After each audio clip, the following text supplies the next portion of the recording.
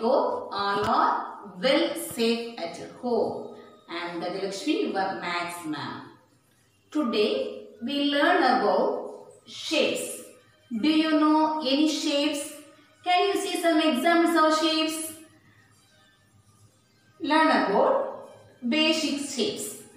Square, rectangle, triangle, circle. These are kinds of 4 shapes. Okay. In a square has 4 sides. How many sides? 4 sides. In a rectangle has also 4 sides. In a triangle has 3 sides. In a circle has no sides. In a circle has no sides.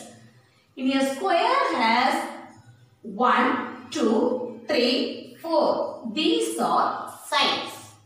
Okay. In a square has sides 4 and corners. The ending point is called corners. When 2 lines meets at a point, that is called corners. 1, 2, 3, 4. Corners also 4. Corners also 4. But square has all sides are equal. All sides are equal. In a rectangle has sides 4. Corners also 4. Corners also 4. But rectangle opposite sides are equal. 2 long sides, 2 short sides. Okay. Do you understood? Next, triangle.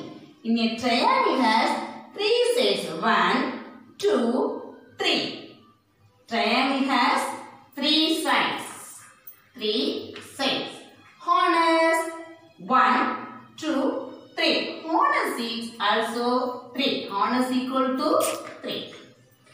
In a circle has no side.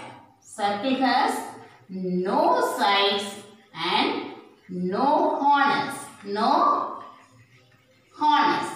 It is a curved line. It is a curved line. Okay. Next we learn about some examples of shapes. In a square, for example, carom board, chessboard, also a square shape. In a rectangle,